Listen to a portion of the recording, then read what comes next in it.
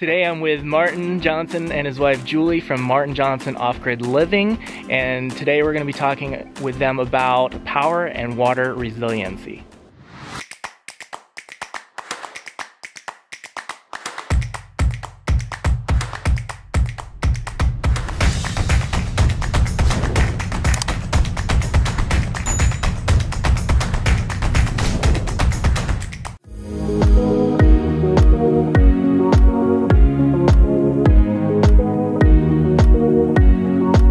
A big push for my homestead this year is going to, of course, continuing doing food production, but I also want to get into being more resilient with my energy and water supplies.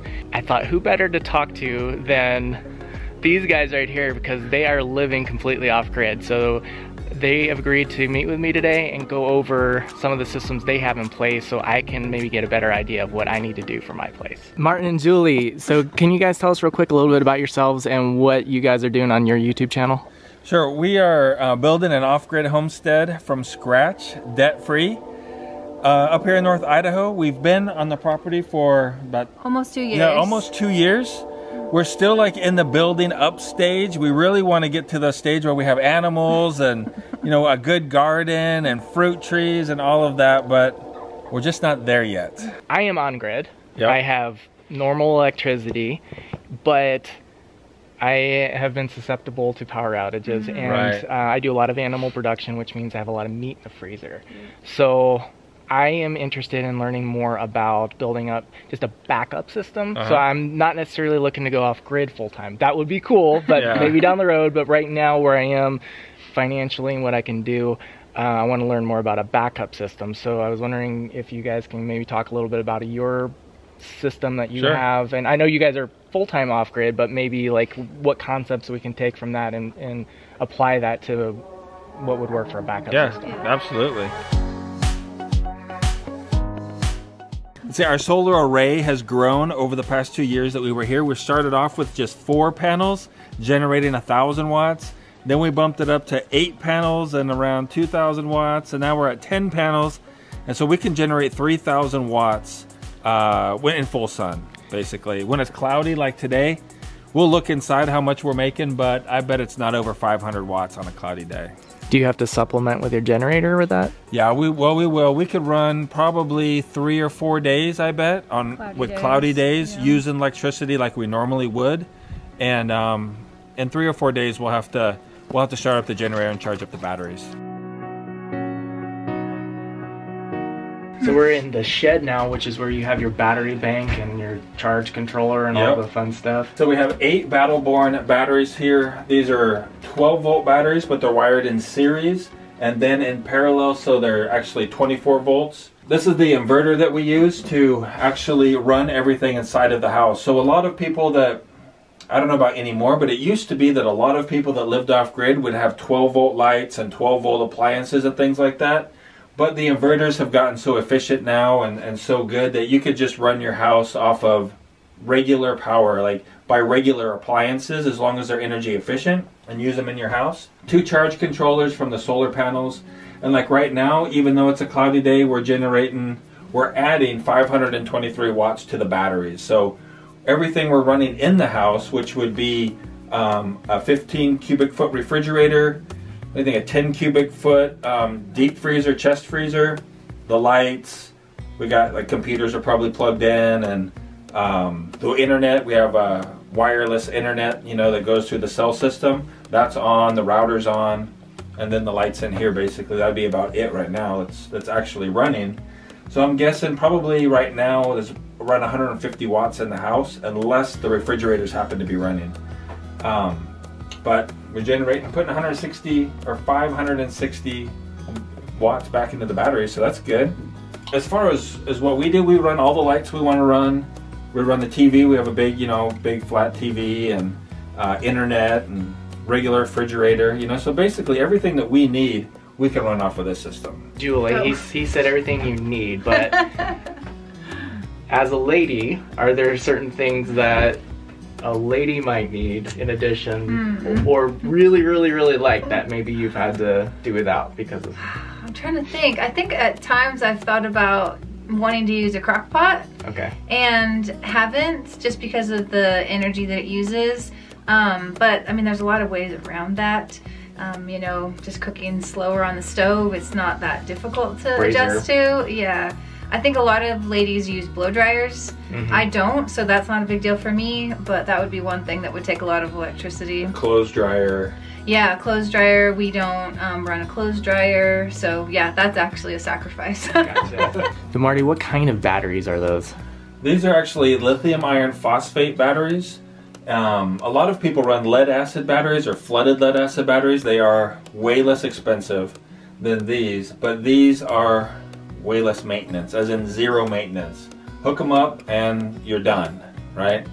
There's a couple concerns, I guess. Some is low temperature concerns. Only a couple times this year did they get a little bit too cold. It doesn't hurt them. They have a battery management system inside of each one of these batteries, and so it actually just shuts off the battery, and it like helps protect it so that it doesn't damage itself. Yeah, so when we first started, we just went to Batteries Plus and picked up golf cart batteries. I think these batteries here are around $150 each. In my circumstances where I just want to run 2 to 3 freezers in a prolonged outage to keep meat from spoiling, and maybe just some lights, okay, so I can see at night, right?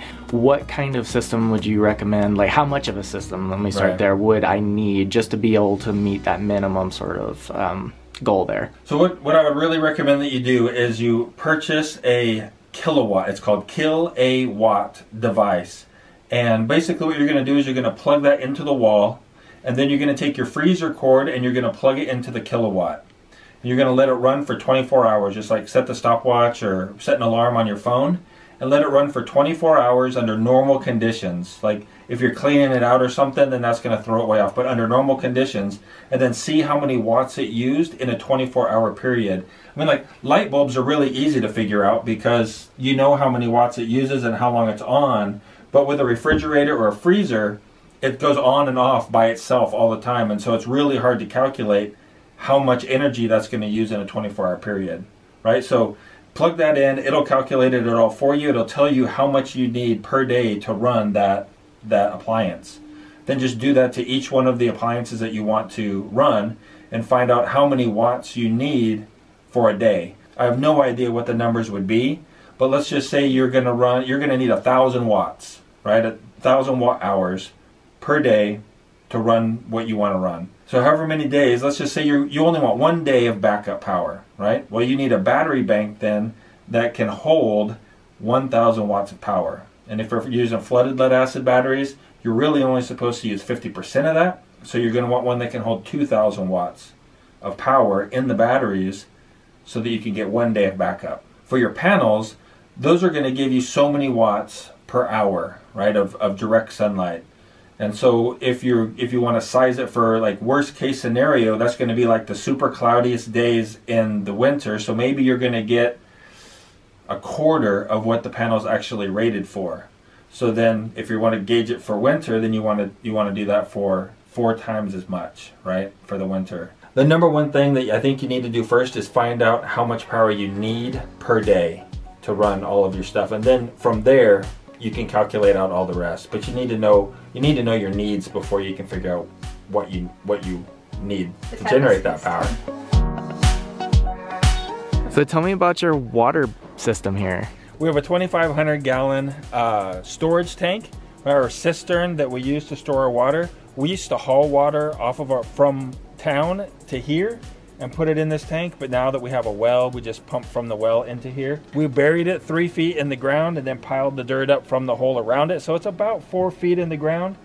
Yep. It's taller than you. Yeah, it's taller than me. If you're just standing next to this on the ground, like at the Home Depot parking lot, it's like this tall, right? So we can open it up and take a look, because one of the concerns of having a tank like this is whether or not it's going to freeze, right? Right, in our cold climate, that's a concern. And we just had a really hard freeze, or for a few days now. Yeah, we for example last week were in the negatives with wind chill. Yeah.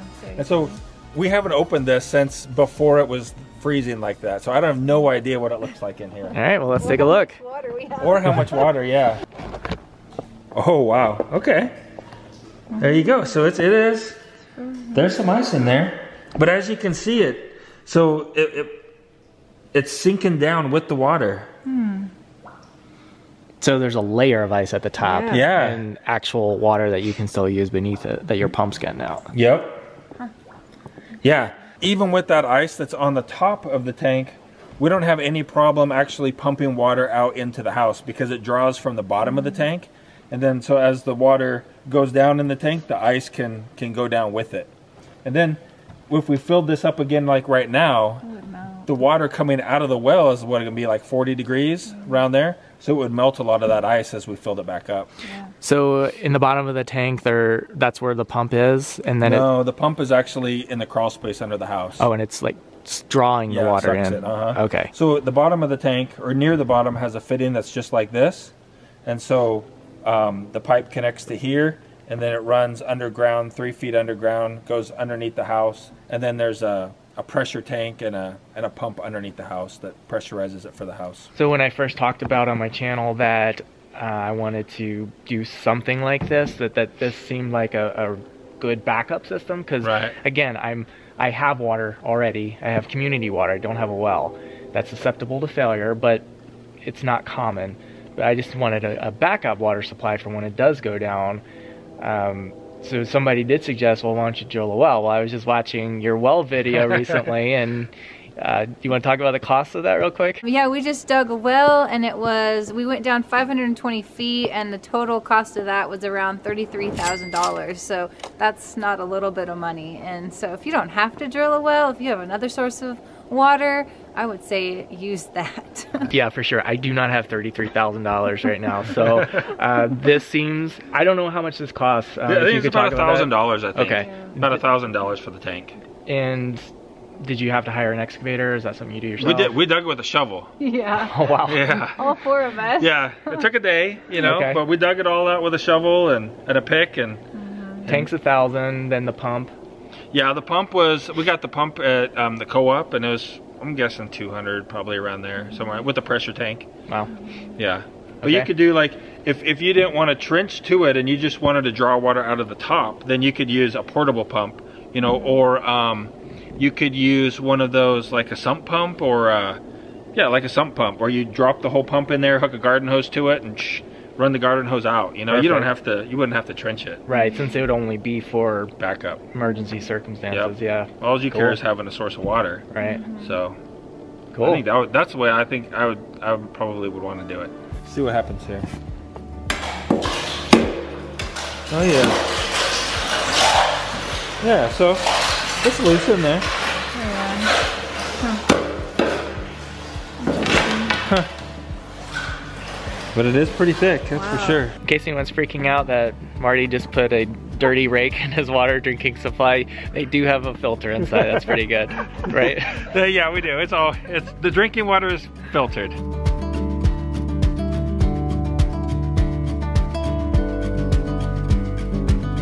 So Marty and Julie, thank you guys so much for having me out and let me see your.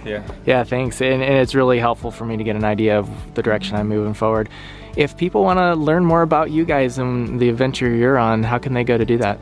Well, you can check us out on YouTube at Martin Johnson Off-Grid Living, or you could check out our website, which is downtoearthhomesteaders.com. Thanks, guys. Yeah, absolutely. Thanks for coming out. We'll see you next time.